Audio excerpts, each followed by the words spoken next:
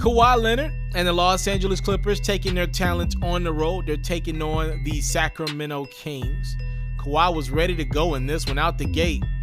The claw in the post. Oh, beautiful. Up and under over Marvin Bagley. Other end is Richaun Holmes getting the and one to go. Kings up 2. But then Paul George joins the highlight. And he has been hot as a campfire so far this season. He had 26 points in this one, including that 3.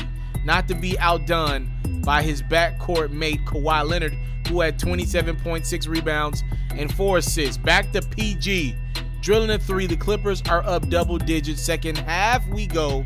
More of the same. Kawhi putting on a show. Double clutching. Getting a deuce to go plus the foul. Now Reggie Jackson's like, I'll have some of what they're having. Challenges Glenn Robinson at the rim. Glenn's like, I don't want no parts of that one. Throw it down, Reggie. Throw it down. 24-point game. Kawhi with the steal with those big old hands. Throws it down with those mitts. The Clippers go on a 26-4 run to put this bad boy away.